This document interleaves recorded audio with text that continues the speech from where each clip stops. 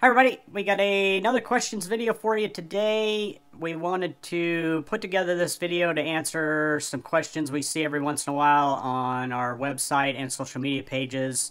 Sometimes it's easier to do a video than it is to put everything in an email. So one question we see from time to time, people will ask us, the front end seems like it has a lot of play in it with the car out of the box. Sprint car, midget, EDM, they're all kind of the same. We do this for a reason. You can see that this is what they're talking about, like the play and the tire back and forth here. So we do this for a couple reasons. First one is all the parts on this car are very small. Servos are small. And we want to make sure that the front ends don't have any bind in the steering side to side. If they have any bind, what's going to happen, you're going to turn to the left or the right, and it's not going to return back to center. So we wanted to make sure that everything was nice and free so that no users had any issues with that. Now there is a couple things you can do to help with that. First one is the kingpins screw on the top of the spindles right here. Sometimes our vendor that does these cars for us, they don't get this screw completely tight. So what you can do is you can turn that screw in until you feel some resistance. And actually, before you start to do that, make sure you disconnect the drag link from the left side steering block over here. It'll make it a lot easier for this process to make sure your steering turns left to right easy. So you'll just want to keep tightening that down until you feel a little bit of resistance in the side-to-side motion of the tires. And once you feel a little bit of resistance, then just back that screw off just ever so slightly. You may have to do it a couple times until it's really free side to side. And you can see already that that took a lot of the rock out of the tire. The other thing you can do is when you tighten the wheel nuts down, we recommend just get to those snug and then just back them off just ever so slightly until the tire just rolls nice and free. And you can see by doing those two steps, that took a lot of the rock out of the front tires. Now we also make a solid kingpin set for the car that you can put in here, and we do recommend that if you're going to race the cars. A lot of people ask us, why don't you just put that in from the factory? We don't do that because you've got to make sure that you oil those kingpins, the fitment between the kingpin and the axle. If you don't, they will gall eventually. So we know that a lot of new users are not going to have access to that or may not do that maintenance, so we didn't want that to happen to them and then they couldn't use their car. So try these few steps, and that should take a lot of play out. And now, other thing you want to make sure is if you do mess with this screw for the tie rod going across, make sure you don't tighten that down too tight. If you have that too tight, you'll get a lot of bind in the front end as well. If you get any bind in there, same deal. You won't be able to. The car won't want to return to center. The other thing we have seen a couple times.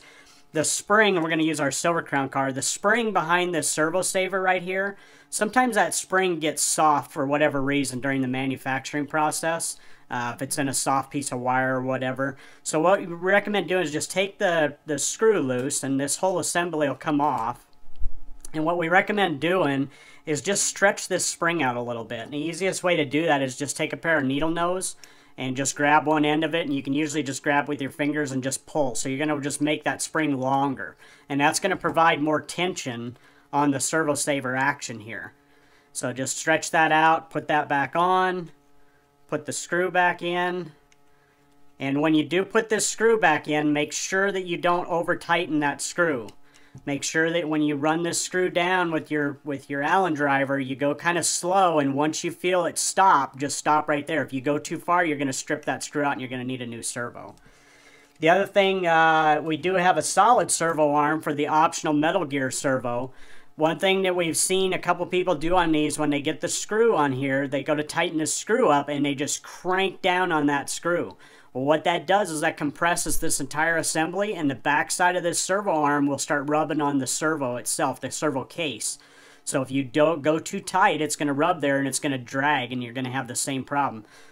We recommend just tighten that screw down till it's just barely tight, and that's it. You don't need to go any farther. If you think you got it too tight, just back it off a little bit, just run it down until you feel some resistance, and that's good enough. Another question we get is putting the battery in. When you do the battery and the 5-cell battery into cars, it's a little tight for the first few times that you do it, a little cumbersome. So when you go to put it in, make sure it's plugged in. Put it in there just like this. push it down, and what you're going to want to do over here where the wire comes out of the battery, just tuck that down in there, and then you want to tuck that wire in front of these two ridges right here, the door stops, and then just tuck the connector down in just like that. You want the connector up and down so it'll fit in there, and then that way the door will close nice and flat, you don't have any obstruction, and it'll be easy to do. The other thing, we covered this in the other video about getting the Nerf bars off. We still get that question from time to time. The Nerf bars are friction fit, so when you go to take those off, they're going to be a little bit tight.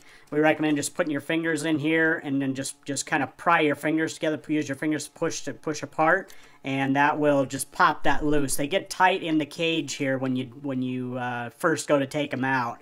And the other thing is too, when you go to put these back in, when you have the Nerf bar out, we'll pull this one out a little bit. When you go to push these in, don't just push on both sides really hard or push on one side. Put your finger or your thumb down by where it goes in and support the cage a little bit there, and then just press the Nerf bar in. Do the same in the back. If you push on these too hard, there's no support across there, so that if you push these too hard, you're going to push on the cage, and you could have a tendency to break the cage right there. So make sure you don't just push on those too hard. The other thing that we get from time to time, a lot of people say, well, the suspension feels really tight in the car when it's brand new, and they are a little bit tight when you first get them. We do that to make sure that nothing's moving around and all that. So the radius rods, we got a video on how to loosen those up a little bit. It's not too bad if you're just running the car in the street. You probably won't need to do this, but if you are racing the car, this is a good tuning tip. You can take a pair of needle nose, and you can like squeeze the end of these radius rods just a little bit. And there again, watch the video that we have on our website and YouTube channel for that. It shows you how to do that, because if you go too far on that, you'll crush the end of that, and you'll have to get new radius rods. So watch that video. The other video is on the shocks. These shocks have a little O-ring in them. They're just a friction shock. That O-ring will get dry, so you need to put a little bit of lube on that. We got a video on how to take the shock apart and lube that up.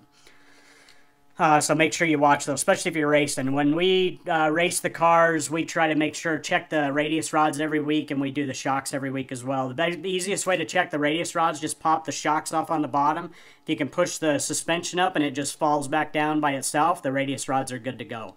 Same thing with the shocks. If you feel a shock is binding up, just take it off and lube the O-ring. If the O-ring gets pinched, sometimes you may have to replace the O-ring, and we have those on our website. So that's all for this video. If you have any other questions, hit us up on our website email or social media pages. If you have any questions on what we went over today, let us know, and we'll get back to you right away. Hope you guys are enjoying the cars. Let us know if you have any questions. Make sure you keep watching our website and social media pages for more new products to come, and thanks for watching.